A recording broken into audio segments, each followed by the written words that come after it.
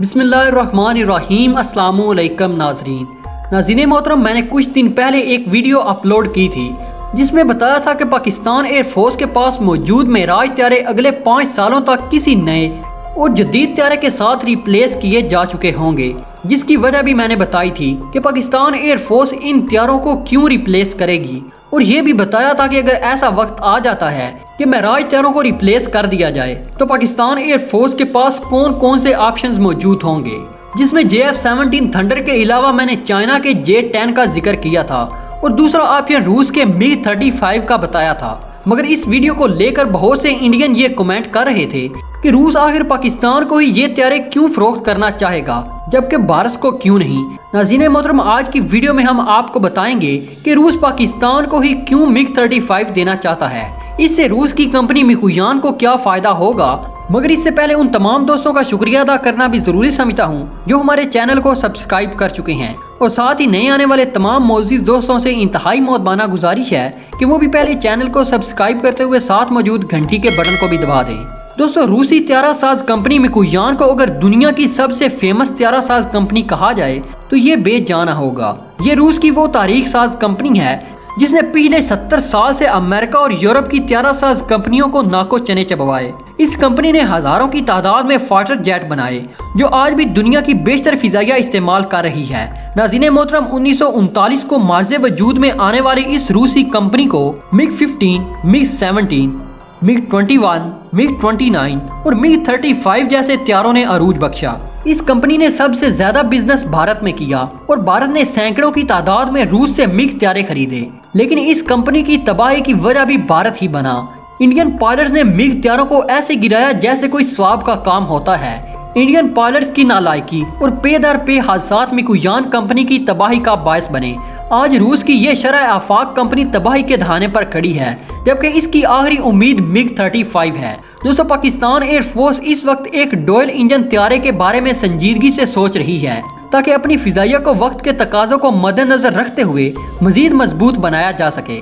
दोस्तों, F-16 और मिराज त्यारों को दुनिया की बेशतर फिजाइया इस्तेमाल कर रही है, लेकिन इन त्यारों की पॉपुलैरिटी और अरूज की असल वजह पाकिस्तानी शाहीन पायलट बने। यानी ये त्यारे पाकिस्तानी शाहीनों की महारत और काबिलियत की वजह से पूरी दुनिया की तवज्जो का मरकज बने रहे, जबकि इनके मद्दे मुकाबल MiG-21, MiG-29 और MiG-35 जैसे त्यारे किसी भी लिहाज से इन त्यारों से कम तर ना थे। लेकिन इंडियन पायलट्स की नालायकियों की वजह से आज दुनिया का कोई भी मुल्क मिग त्यारों को खरीदने के लिए तैयार नहीं है, जबकि यूरोपीय और अमेरिकी त्यारों के हसूल के लिए आज भी दुनिया के बेशतर ममालिक अमेरिका और यूरोप की मिन्नत समाजत करने में लगे हुए हैं। जबकि रूस मुसलसल इन कोशिशों में मसरूफ है कि सुई त्यारों के साथ साथ मिग त्यारों की सेल में भी इजाफा किया जा सके, लेकिन रूस अपनी इन काविशों में बुरी तरह नाकाम रहा है। सुखोई कारपोरेशन के बनाए गए Su-35 या फिर Su-30 के अलावा बाकी तमाम तर रूसी त्यारे खरीदारों को अपनी तरफ मुतवज्जा करने में नाकाम रहे। दोस्तों, MiG-35 4.5 जनरेशन के हामिल राफेल और यूरोफाइटर टाइफून त्यारों से कहीं बेहतर है, लेकिन इंडियन फिजाइया की जानिब से मिग त्यारों को गिराने के जो वर्ल्ड रिकॉर्ड बनाए गए हैं, इसी वजह से रूस MiG-35 को इंडिया को सेल करने से कतरा रहा है। पाकिस्तान चूँकि रूस से मिलिट्री वेपन खरीदने में खासी दिलचस्पी रखता है, जिसकी मिसाल Mi-35 हेलीकॉप्टर और JF-17 थंडर में इस्तेमाल होने वाला इंजन रूसी साख्ता है। इसी वाले से रूसी माहिरीन की राय के मुताबिक रूस पाकिस्तान को मिग त्यारों की ऑफर करने के बारे में सोच रहा है। रूसी दिफाई माहिरीन के मुताबिक पाकिस्तान एयरफोर्स वो वाहिद ऑप्शन है जो मिकुयान कंपनी की खोई हुई साख्त को बहाल कर सकती है।